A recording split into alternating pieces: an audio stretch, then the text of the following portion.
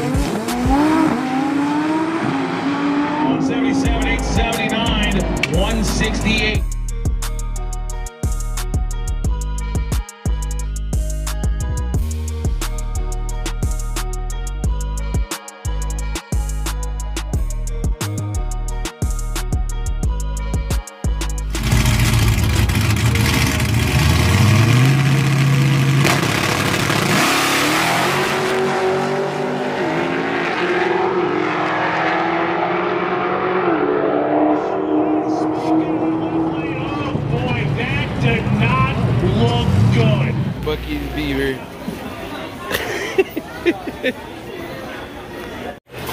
Buc-EES is packed. People bumping into people, dropping stuff. It's crazy. Buc-EES is wild, man. Then they had the beaver over here giving hugs and stuff. Hang on. Old Chuck E. Cheese looking ass. Pretty wild, man. Pretty wild. Been getting good shots and stuff, but I was not waiting in that line for food, so I decided to come out here to Buc-EES again. I don't have one where I live, so I'm gonna go get some barbecue. Yeah, I'll keep y'all up to date here in a little bit though. On Buc-EES, I really recommend you. It's pretty good. They did go up on, this is like $8, but I haven't ate it all today, so it is what it is. But cool thing about me being media, I can kind of just go right in to the track whenever I want. I've got my own parking space. I don't have to go pay for parking, so little privileges to that. But I do have to wait in the line to get back in, which is going to be kind of long, but that's what she said. That was delayed. But anyways, it's all right. I'm about to eat, get back out there, have some fun. Whew, I'm tired, y'all. I really, what the fuck? These things are creepy. Hang on. I wonder where they come from, because they make the craziest sounds. See, you heard that? Sounds like he's kissing me. That's what it sounds like. let me see if I can get them. Bunch of little gang of them over here. They be hiding everywhere. Little cows. Bunch of cows. Look at all them chickens. Cow and chicken. Look, look, look. They crazy, bro. Look at this dude. It'd be a shame if I you.